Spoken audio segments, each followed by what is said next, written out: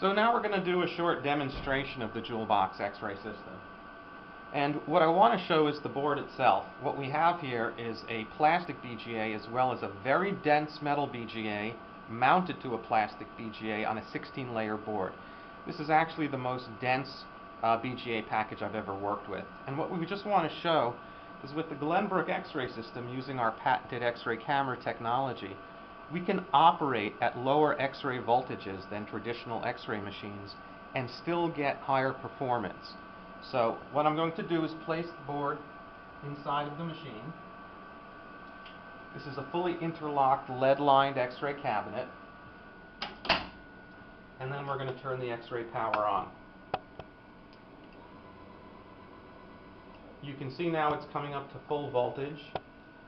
So what we're going to do now is we're going to look at the metal BGA package. And now if we look at the image on the monitor, what you can see is we clearly can not only penetrate the package,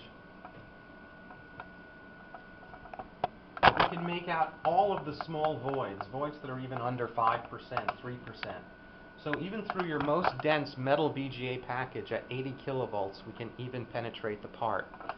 But what makes our system so unique is that when you're working with less dense materials like a QFN or an LED or a QFP or a plastic BGA or a micro BGA, what you're going to find with the Glenbrook X-ray system is that at high power you get penetration. But now watch as we lower the X-ray voltage. I'm going to lower it from 80 kilovolts down to 40 kilovolts. And what you'll see is as we lower the voltage, the less dense objects become much more clear. We're now down to 40 kilovolts.